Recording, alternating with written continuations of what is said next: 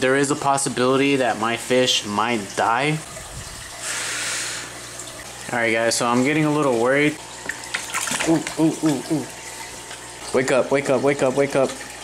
You got this, you got this. What's going on, everybody? It's MasterAquatics and I'm just bringing you guys another video. So I'm finally doing the video that I've been holding off on doing for the longest time because I'm really scared to do this video. I really don't want anything bad to happen to my baby tarpon. A lot of you guys keep pointing out that there's this weird thing on his face and you guys don't like it. I don't really mind it, but for many of you it's not too pleasing to the eye. And the store owner told me that this was merely cosmetic. It was not life-threatening to him at all. A lot of you guys think otherwise, and I finally decided to get some clove oil to prepare to do this surgery for this guy. Alright guys, so I just want to quickly go through the setup, what you need, what I will be using personally. You're gonna need like a small bucket just like this. You're gonna need air line connected to an air stone, connected to an air pump just like this. I'm going to leave a link in the description for all of these items. You're gonna want to turn it on and have the air stone running in this container. By the way, the water that's in here, this is water straight from the aquarium that the fish is in right now. And all this green stuff in here, this is called duckweed. I didn't put it in here intentionally. You don't have to put duckweed in your tub if you're going to do this. As I was draining the water from the aquarium, I got some of the duckweed in here,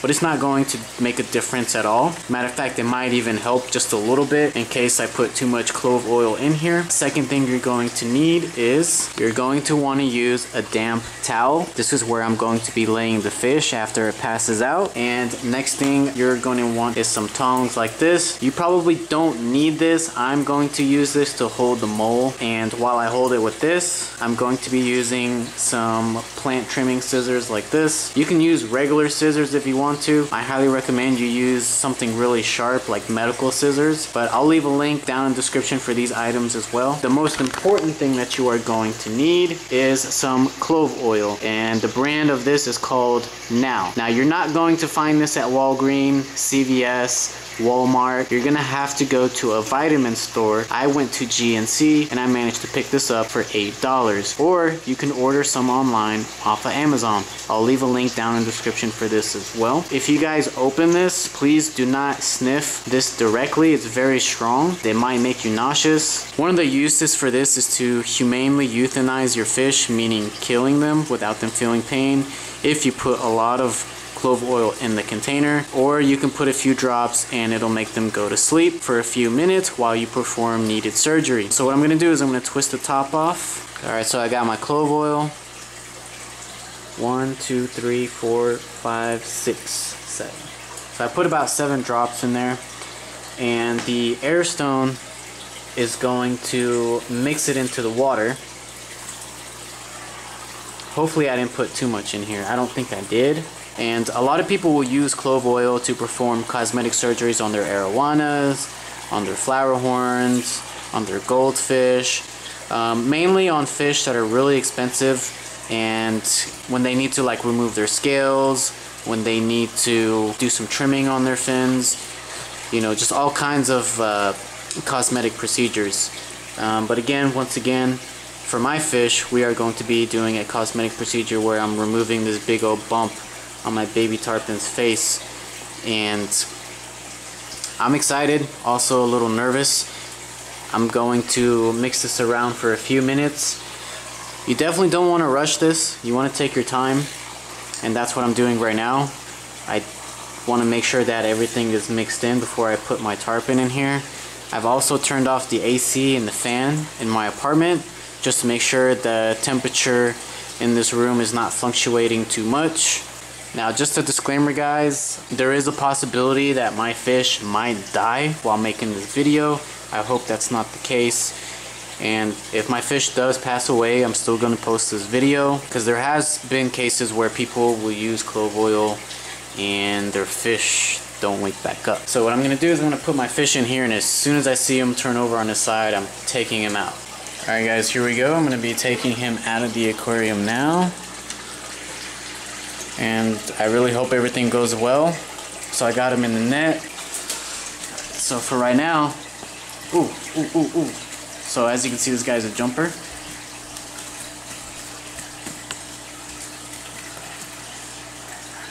Alright, so I got them like that. So we're going to go ahead, put them in the container right now. There we go. Now as soon as he passes out, alright, so it looks like he's already being dazed. I know he's still a little jumpy. Just wait for him to pass out. Come on, buddy. Come on, buddy. You don't want to be in there too long. Come on. Wow, you're a tough fish. Alright, he's still flexing his muscles, so he's still awake. Again, patience is the key for this. You want to make sure everything goes smooth. Alright, looks like he's still kicking. Alright guys, so I'm getting a little worried because he's not passing out. He's just panicking a lot. I don't know if he's dying or passing out. So I'm just going to go ahead and just do the procedure without him fully passing out. I don't know if I put too little. Okay. Here we go, guys. So I think he should be fine like this. So I'm going to turn him over.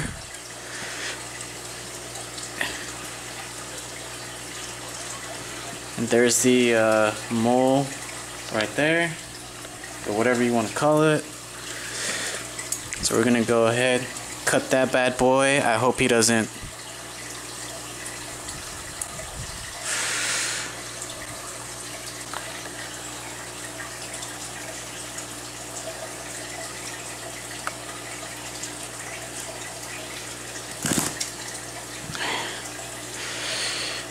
And it's done. I got it. Alright, well, I didn't get it all, but shit, hold on. Let's see.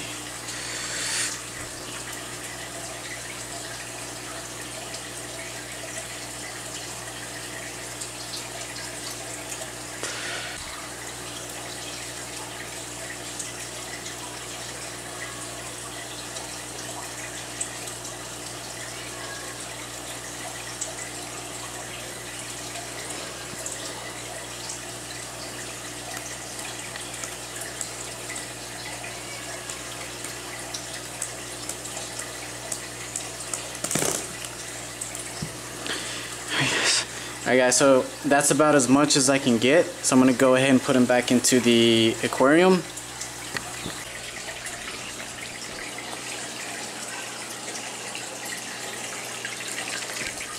Alright, so he's still moving.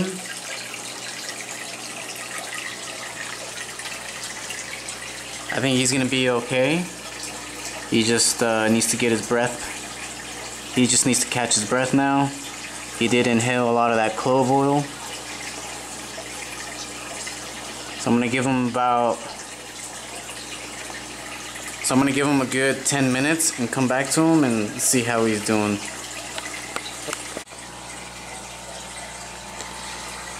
Alright guys, so it looks like he's doing okay, but that thing is still on his face. So this is actually harder than I thought, because half of that thing is buried deep into his skin or scales, and his skin is pretty tough. So the scissors that I was using, it wasn't too effective, so I found another tool that I can use. And also I feel like I didn't put enough clove oil into that container, so I'm gonna go ahead and try this again. I'm gonna add some more clove oil in there to make sure that he's heavily knocked out, and I'm gonna try to dig deep underneath his skin. Hopefully this will work. Again guys, I know I'm not doing everything correctly here. I've never done this before. If you see any mistakes that I'm doing, leave that in the comments so anybody else that wants to learn from this video can learn from your comment. Leave some helpful tips down in the comment section, and also point out all the things that I did wrong, because I'm pretty sure I did a few things wrong, maybe more than a few.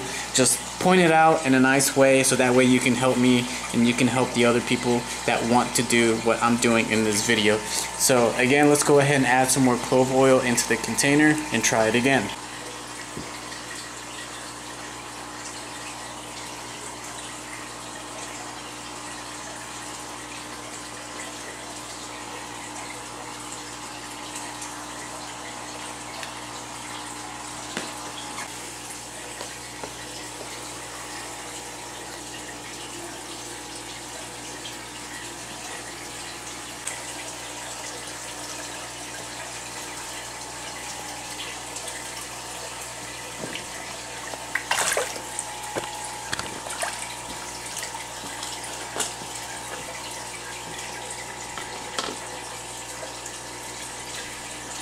Alright guys, so I just have to put a lid on him real quick, just in case he try to jump. Alright, looks like he's calming down again. Looks like this time it's gonna put him to sleep, hopefully. Yeah, it looks like he's passing out.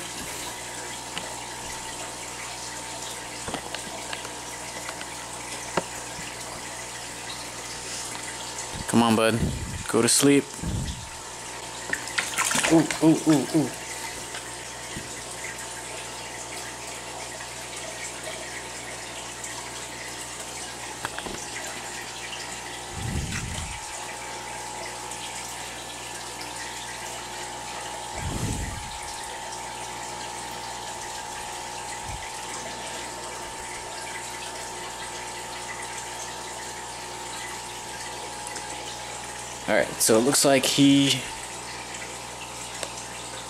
Alright, so it looks like we're good to go.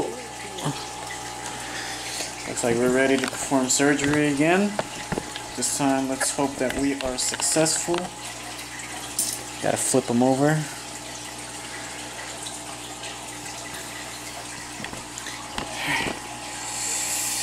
we go.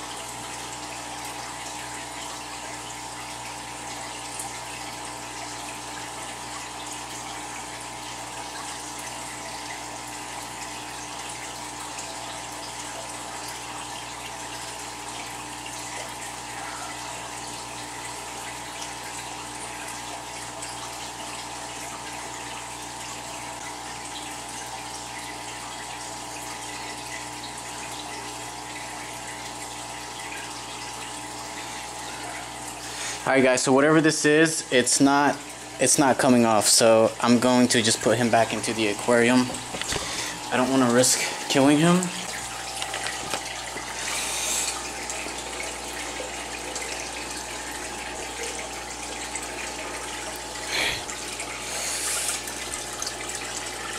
I'm going to put him underneath this filter where there's some surface agitation going on. Hopefully, yep, he's waking up now. I feel his muscles tensing up.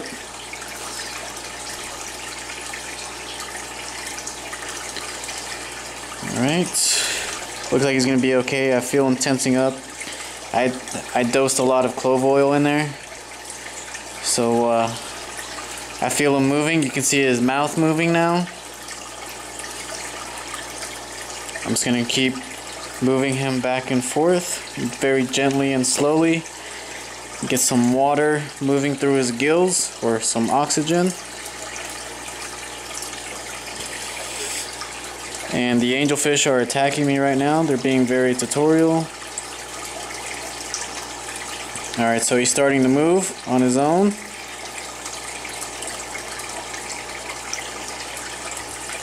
Alright, come on, buddy. Come on, buddy. Wake up. Wake up. Alright, yeah, he's starting to move a lot now. I feel it. Come on, buddy. Wake up, wake up, wake up, wake up. You got this, you got this. I know I put you through a lot just now, but come on. Come on, buddy. Come on, buddy. These angelfish, they're nipping at me, which is not helping whatsoever. Ow.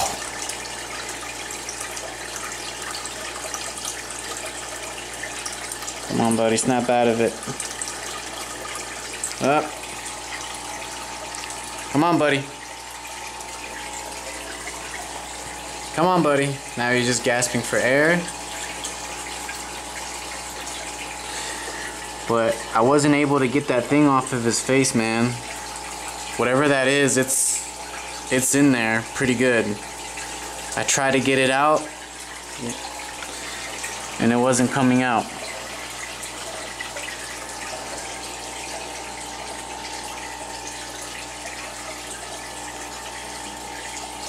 That thing is pretty much attached to his mouth. Alright, so it looks like he's doing okay. Alright guys, so I got the majority of it right here. You guys can barely see it though.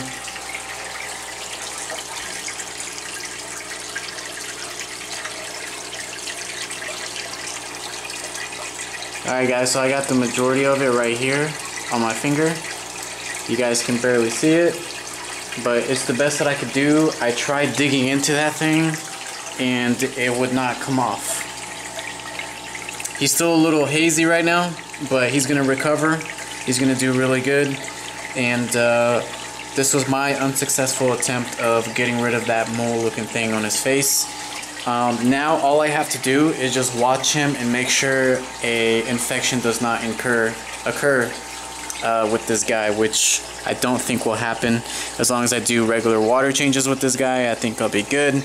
So this is just a lesson for me. You know, don't try to fix something that's not broken. I should have just left him alone. Instead, I feel like I just caused him unnecessary stress, and I feel really bad, and I don't want to ever put my fish through this again. I love my tarpon, and I know a lot of you guys enjoy seeing him, and hopefully you guys enjoyed this video. Leave some tips down in the comment section down below of what I could have done better.